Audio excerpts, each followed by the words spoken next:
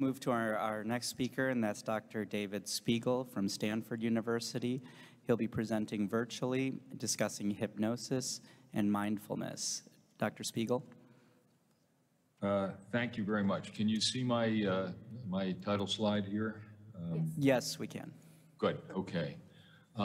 Well, the message from this previous excellent talk and mine is that the strain and pain lies mainly in the brain. And there are ways in integrative oncology that we have learned to help people substantially with problems like pain and anxiety, using their brains and systems like those activated with acupuncture that can control the way people experience pain and substantially help people reduce it. I have a disclosure. I'm co-founder of Reverie Health. It's a digital interactive hypnosis app. SABCS has approved my discussing this with you. It's a free app, and I'll discuss how we're trying to make techniques like hypnosis much more widely available than they've been in the past. So I'll discuss what hypnosis is, what we know about the neurobiology of it, how it can be used for stress and pain management. We'll have a little self-hypnosis experience for those who would like to try it. We'll talk about how it's used with the app and then talk about mindfulness as well. This is Bode Miller getting ready to ski in the Sochi Olympics. And there was very little snow at that Olympics. So the competitors were only allowed to do one practice run. So what Bode and other of the American team did was they went up to the top of the thing and they looked up, closed their eyes, and imagined the run, every move in the run.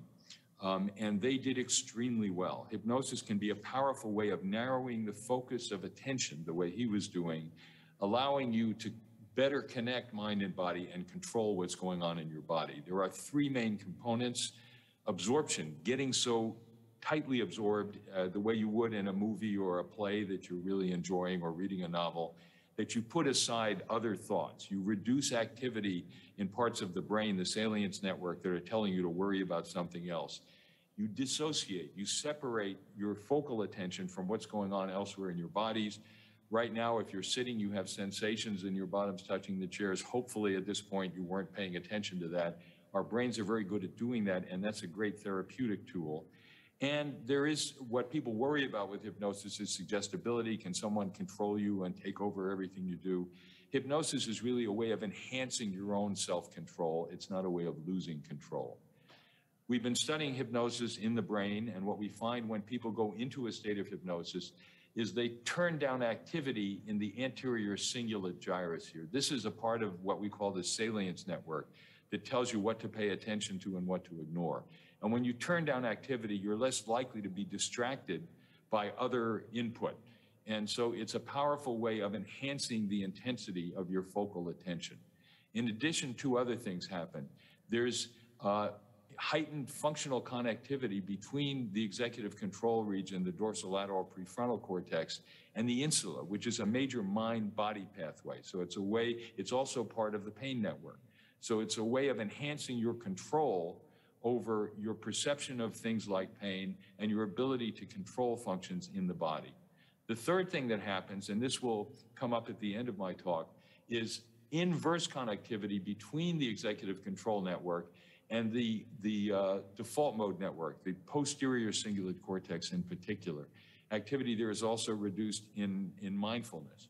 So you disconnect what you're doing from what it means that you're doing it. It gives people a certain kind of freedom that we call dissociation from worrying about the consequences of what you're doing. And one of the ways that hypnosis works very powerfully is that it's your own internal benzodiazepine. There is a relationship between the intensity of your ability to experience hypnosis and the availability of GABA aminobutyric acid, GABA receptors in the brain. And so, in a sense, you can activate your own anti-anxiety pharmacology just by going into a hypnotic state. One of the things we also know is not everybody is equally hypnotizable. Most children, most 8-year-olds are in hypnotic states most of the time, as you know, if you try to call them in for dinner while they're playing. But in adult life, we reach a fairly stable degree of hypnotizability that's about as stable as our IQ over a 25-year interval. And about 2/3 of the adult population are hypnotizable. About 15% are very hypnotizable. So your ability to use it is greater if you are more hypnotizable. And that's related to functional connectivity between the executive control network and the anterior cingulate, the conflict management or salience network. So people who can coordinate activity there can make even greater use of hypnotic analgesia. And it's also correlated with the levels of dopamine in the cerebrospinal fluid. Dopamine is a major neurotransmitter, particularly in the frontal cortex. And so it's related also to hypnotic activity. So hypnosis helps you to better mobilize naturally occurring neurotransmitter systems in the brain. How do we use it? We use techniques for anxiety, like teaching people to float.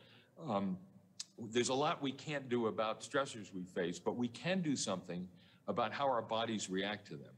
We evolved to react to stress mostly physiologically, to fight or flee. But most of our stressors now are not responsive to fighting or fleeing. And so being able to control your body by imagining you're floating somewhere safe and comfortable can be a way to help you better manage anxiety. We can alter sensation, substitute a sense of warmth or coolness, tingling or numbness where people have pain, and substantially reduce pain. So if you'd like to get a taste of what hypnosis is like, let's do this little exercise. If you don't want to, that's just fine. So get as comfortable as you can. Do one thing, look up to the top of your head. Do two things. Slowly close your eyes and take a deep breath. Hold your breath and then slowly exhale.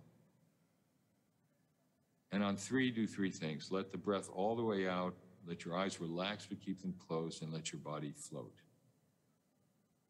Please imagine you're floating in a bath, a lake, a hot tub, or just floating in space. And notice how quickly and easily you can use your store of memories and your imagination to help yourself and your body feel better. If you happen to have any discomfort right now, imagine that that part of your body is warmer or cooler or tingling, and try to filter the hurt out of the pain. Now, please picture in your mind's eye an imaginary screen. It could be a movie screen or a TV screen or a piece of clear blue sky. Picture a pleasant scene, somewhere you enjoy being, where you naturally feel good. And again, notice how you can use your store of memories to help yourself and your body feel better.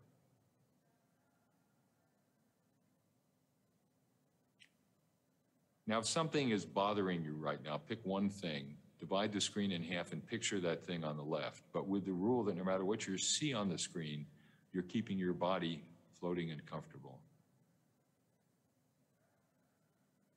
Notice how you can picture something, even something upsetting, without your body reacting to it the way it usually does. And then on the right side of the screen, brainstorm one thing you can do about the problem on the left.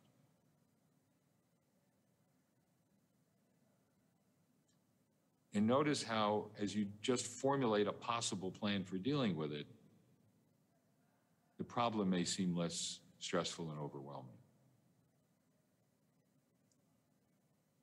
Now take a few moments to reflect on what this means to you in a private sense, and then bring yourself out of the state of self-hypnosis by counting backwards from 3 to 1. On 3, get ready. On 2, with your eyelids closed, roll up your eyes. 1, let your eyes open. Ready? 3, 2, 1. Okay, I hope you're all back with me. And I hope this has been a useful illustration of how quickly and easily we can tap this ability to control mind and body. There's plenty of evidence now that states like hypnosis can be very effective in reducing or even eliminating pain. I can show you some examples of that. And it's an underutilized resource, particularly in this era where we lost 100,000 Americans to overdose deaths, about 2/3 of them opioid related. You can't overdose on hypnosis, you can't overdose on acupuncture. So we're underutilizing safe and effective resources, and let me show you some examples of that. Here you may know, in case it wasn't clear how much the reaction to a stimulus is related to pain, you can see the baby looks kind of interested in the vaccination. I'm glad to say he's getting his vaccination. And the father is the one who's in pain. Indeed, there are descending inhibitory as well as ascending pathways through the lateral spinothalamic tract, to the periaqueductal gray and somatosensory cortex. So the brain has an ability to suppress pain perception from the body. And this is illustrated by this EEG study we did, in which we took a group of Stanford students and hypnotized them. First, we just gave them a series of shocks to the wrist, like an electric shock. Notice this is the normal somatosensory ERP to the series of shocks, P1, P2, P300. The yellow line is same subjects hypnotized and told their hand is in ice water, same shocks. And what you see is that the P100 disappears and the P200 and the P300 are only half as big. So within 100 milliseconds of the stimulus, the brain is reacting differently to the stimuli. So pain is not simply the sum of input from the periphery, it is also the way the brain processes and reacts to it. And people can very quickly learn to modulate their pain perception. This is from a study done at the University of Montreal, in which the words used in hypnosis to help reduce pain changed the part of the brain that was involved. So if you told them, as we did in the previous experiment, cool, tingling, numbness, you got reduction in pain, hypnotic analgesia. The main reduction was here in somatosensory cortex. However, if you just said something different to them in hypnosis, you said, well, the pain is there, but it won't bother you very much. Don't feel threatened by it. And we know that many of our cancer patients find any indication of pain possible indication of spread of disease, which makes them extremely anxious and makes them pay more attention to the pain. So here we just said it's there, but it won't bother you. We got analgesia, but now the difference was in the dorsal anterior cingulate cortex in the salience network. So we can trigger changes in activity in different parts of the brain just by changing the language we use. This is another way I don't recommend as much. He's saying we treat a headache by diverting your attention to something else. We have better ways of doing it. This is a randomized clinical trial we published in The Lancet. It involved percutaneous threading of a catheter into the artery to visualize, to do chemoembolization in the liver or visualize renal artery stenosis. And we had 241 patients randomized into 3 conditions: standard treatment, which involves pressing a button to get opioids IV, that plus structured attention from a sympathetic nurse, or hypnotic relaxation and analgesia, as we discussed. And here you see, over the course of 3 hours, the difference in pain. All of them had access to opioid analgesia. The hypnosis group used only half as much opioids. And by the end of an hour, 2.5 hours, their average pain levels were 1 out of 10. The average pain levels for the standard care group was 4 out of 10. And it was about 3 out of 10 for the ones who got supportive care. The anxiety difference was even greater. Anxiety levels were 5 after 2.5 hours in the standard care group and 0 in the hypnosis group. I was afraid they died or something because they were just so relaxed and comfortable. So the hypnosis group used half as much pain medication as the standard care group. The procedures, you'll notice this line was shorter, got done 17 minutes quicker because the stress was less for the patients, but also for the treatment team because the patients were more comfortable. And there were fewer complications by far in the hypnosis group. So you can get more pain relief, more anxiety relief with fewer complications and in less time using hypnosis. Does this work for cancer patients and in the long run, not just in an acute care setting? Yes, it does. This is from a randomized clinical trial where we randomized women with metastatic breast cancer to a weekly support group that included discussion of fears of dying and death, reordering life priorities, helping one another through the disease, and training in self-hypnosis for pain control. And by the end of a year, the treatment group had half the pain the control group did on the same and very low amounts of analgesic medication. And we replicated that finding 10 years later in another sample and got basically the same results, significantly less pain in the treatment group than the control group. Hypnosis has been used now for breast biopsy and even for lumpectomy as an effective analgesic alternative while the procedures were being done. We're trying now to disseminate this, and we have developed an interactive hypnosis app called Reverie. It can help people with pain, stress, anxiety, insomnia. It's very helpful for that, smoking cessation. And so you can download the Reverie app by going to the App Store and just type in Reverie and you can get it. And you can take your choice of one of these interventions. The stress intervention, which is like the one that you saw here, is one where we got about a 35% reduction pre to post in 15 minutes. So you don't have to wait a long time. These interventions, if they're going to work, can happen very quickly, and you can immediately tell whether it's likely to help you or not. And we just completed a study with a very large sample, 15,911 people who were using the app for stress. And we got an effect size of 1.0, which is a very large effect size in reducing pain pre to post within 15 minutes. It doesn't take a long time to do it. And it's something that when they repeated it, they could do again to the same magnitude. So it can be very helpful in reducing stress. We've translated it into Spanish, and the Spanish users got the same 35% reduction in stress within 15 minutes that we got in English. We have a pain relief app in which we give people alternatives of using a sense of tingling, numbness, going to a different place, dissociating, just imagining you're somewhere else, having a sense of compassion for your body, because many patients get angry with their bodies for the pain and fear that the bodies seem to inflict on them. And we ask them to think of their bodies as if their body were their child. If your child were sick or in pain, you would never get as frustrated with the child as we do with our own bodies. So taking that point of view can help reduce the stress and the pain, or imagining they can move the pain around. And we get average reduction at 3 months from 5 out of 10 for pain to 3.3 out of 10. So again, this is a longer-term follow-up that showed that people can get consistent, effective analgesia just using self-hypnosis. And patients would say, I just want to stay here. I feel so relaxed. It guides you through a relaxed state that otherwise you wouldn't be able to do for yourself. We also use it to help people stop smoking. And we found in one study with 50 users that 19 of them stopped smoking after learning a self-hypnosis exercise that involved telling themselves to focus on respecting and protecting their body as if their body were a child. For my body, smoking is a poison. I need my body to live. I owe my body respect and protection. Some did it with just one use of the app. Some used it daily for a week or more and were able to stop. And among those who didn't stop, there was an average of 4 cigarettes per day reduction, although cessation is really what the goal needs to be. We've gotten some attention from the Wall Street Journal, New York Times, and other sites that point out that this is an opportunity to use the internet to widely disseminate opportunities to use their minds to help their bodies. And one of our subjects, I love this quote, said, "This is some crazy ass voodoo shit, and I mean that in a good way." She had no expectation of quitting. She'd been smoking for 25 years, and she surprised herself by stopping. She's now helping her friends to do it by referring them.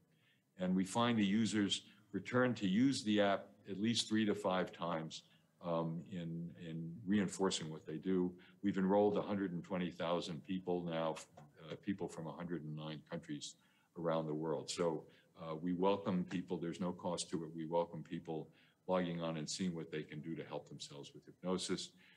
We've also published a textbook with my late father, Herbert Spiegel, Trance and Treatment, that goes in detail about how we use this.